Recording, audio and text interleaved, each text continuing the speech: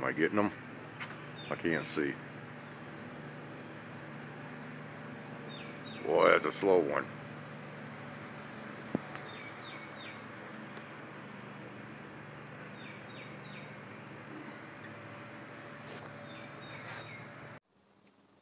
So, because I like to back up what I say with evidence pertaining to what I say, here we go. This was one of our local news stations, and right there, organic carbon plumes. Like I said, check it out. You know, I find it quite amazing that I actually brought up the factor of the Titanic quite a few videos back while speaking about Abraham Lincoln's son. And now all of a sudden this comes out. I don't know. Kind of interesting. Just thought to throw that out there. So, got a question for you.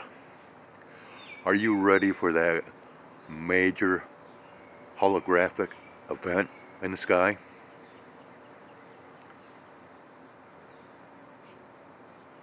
You don't believe it's going to happen? Well, think about this. I have been, for quite a while, not only observing, but noticing that in many countries, we have been experiencing the same sightings up in the skies. Whether it's those rings, certain types of striping or streaming, or, you know, whatever. I have been getting feedback from quite a few viewers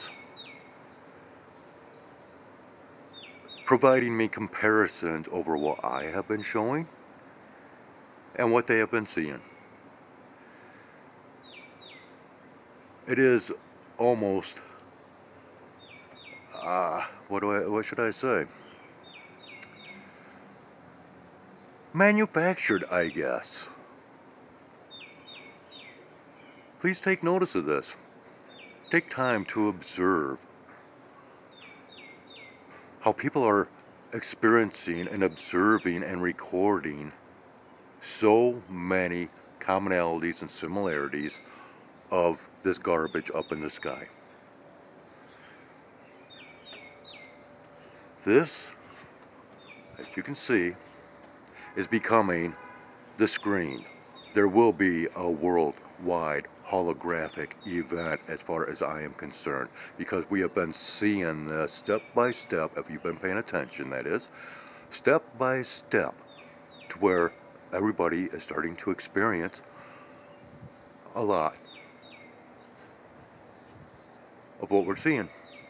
If I get those rings showing up in my sky here, somebody has just seen it the day before, and someone will see it the day after. I've been getting reports from Canada, Australia, England, Brazil, South America. Yeah. Everybody's starting to experience the same sightings up there. Remember my past video about the projector? Well, if not, do a little digging.